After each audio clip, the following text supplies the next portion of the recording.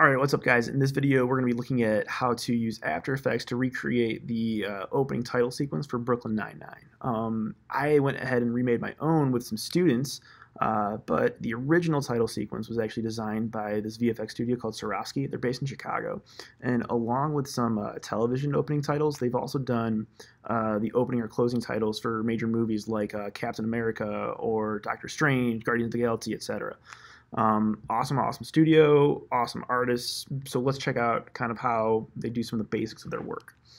If we're looking at my After Effects document, you can see, if I zoom in, with each little segment, there's a handful of layers at work here.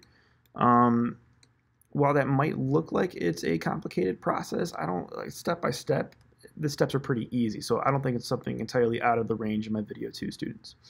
So let's go ahead and make our own. I'm going to close this guy out. I'm going to make a new composition, and this preset right here, the HDTV 1080-24, works really well. It's the 1080p for the resolution. Frame rate, I put at 24 because that's what I filmed at. If you film at 24 or 29, it doesn't really matter. Just keep your frame rate consistent. I'm going to leave the duration at 30 seconds and the background color at black. If I want to trim down the duration later, I can do that. Just go ahead and hit OK. Now, I went and pre-recorded some footage of just different students, because you want to think about what the student's action is and where that freeze frame is going to be. So if I'm looking at this one with my friend Vector right here, that freeze frame will probably work as he lowers his eyebrows. So I'm going to drag and drop that in there. Zoom in with the timeline to make things a little bit easier to see. And I'm going to scrub through and find that freeze frame moment. Boom, right there. So I'm going to start by hitting Command D on my keyboard. That duplicates the layer. From here, if I hit Option and the bracket, so Option left bracket, that changes the start time to this guy, and then Option or Alt key and right bracket changes the end time to that one. Then on this new duplicate, I'm going to right click, time, and freeze frame. And what that does is that creates a frozen frame for the rest of the clip. But I only want this first one to last about 5 frames, and you'll see why in a second. So I'm going to hit Command and the right bracket, 1, 2, 3, 4, 5. Trim that guy down. And what I'm going to do is I'm going to start this little zoom animation, the zoom action that kind of happens in the original title credits. So with this layer selected, if I hit S on the keyboard for scale, I'm going to zoom in just a little bit. Maybe zoom out so I can see the frame. Move it a little bit just to reframe the composition. And I'm going to Command D again to create another duplicate of this freeze frame. Bring it over here. Maybe make this guy last a little bit more than a second. And then once again, zoom in a little bit more.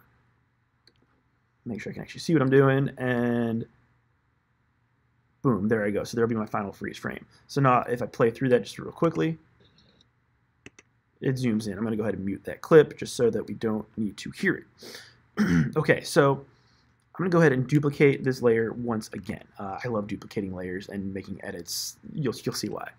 So I've got this one, which is going to be my background. I'm going to go ahead and rename it by hitting Return or the Enter key and background. And then I'm going to rename this one Subject, just so I know which one I'm working with.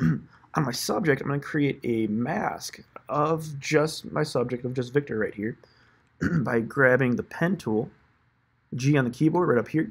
And I'm going to make a really quick, rough mask. I recommend taking some time and actually using the pen tool. If you don't know how to use the pen tool, there's 1,000,001 tutorials about it on YouTube. I think I have my own, I think. But I'm making this a little bit rough just for the sake of making the video a little bit quicker. And what this is going to do is it's going to, on this layer, hide out everything that is not in my mask. So because the layers are the same, I don't see anything right now, but if I hide this background layer, boom, you see that I just have Vector masked out.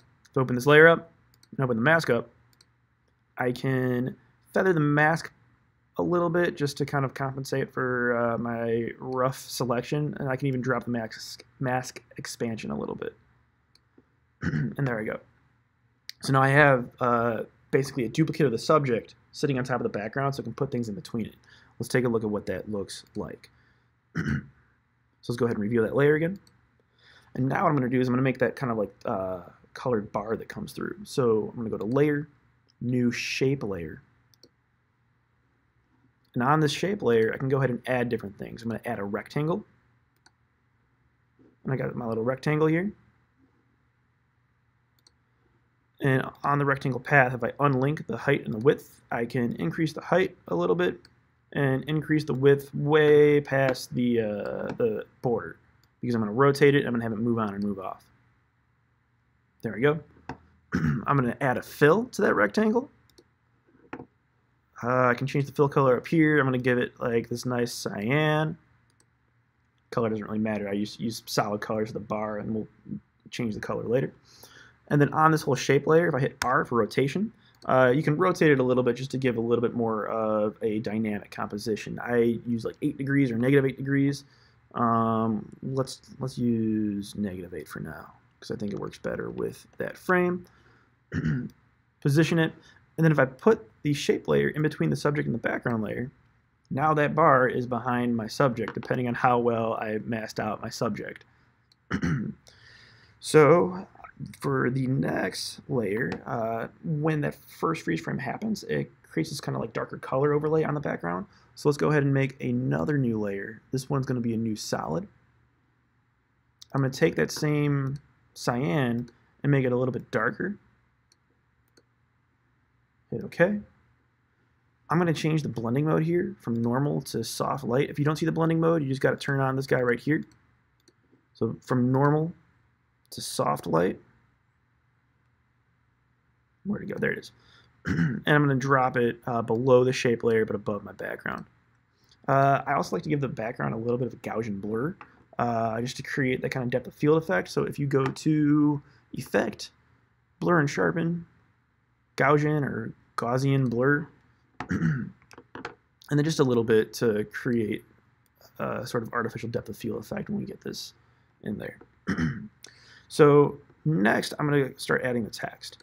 So if I go to the text tool up here, I can just click once and start typing.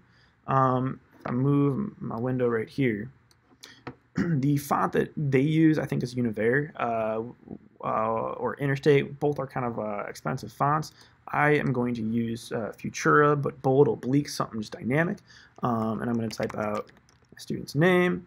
Vector is his first name. It's actually Victor, but we call him Vector. And I'm going to give this the same rotation. So I'm going to hit R, and I'm going to rotate it by -8 degrees. Turn off caps lock. There we go. Increase the text. Place it in. And I'm going to Command D to duplicate my text layer. And then change it to his last name. Santai. Boom. So now I've got my 2 new text layers. Place them about where I want them. I like to have the like one of the text layers overlapping the subject just to create a little bit more depth. And then what I'm going to do is to make the bar move on with the text, I'm going to parent the text layer that's on the bar to the shape layer. And I do that by dragging this pick whip right here. I'm going to drag it to the shape layer. And that way, if I keyframe the position of the shape layer, the text will move with it. So I'm going to hit P to find the position of the shape layer. And now I'm going to say that it moves on 7 frames after it starts. So I move my play up to the start and Command right 7 times. 1, 2, 3, 4, 5, 6, 7. And I'm going to drop my keyframe for position right here of my shape layer. Now, if I go back and I change the position,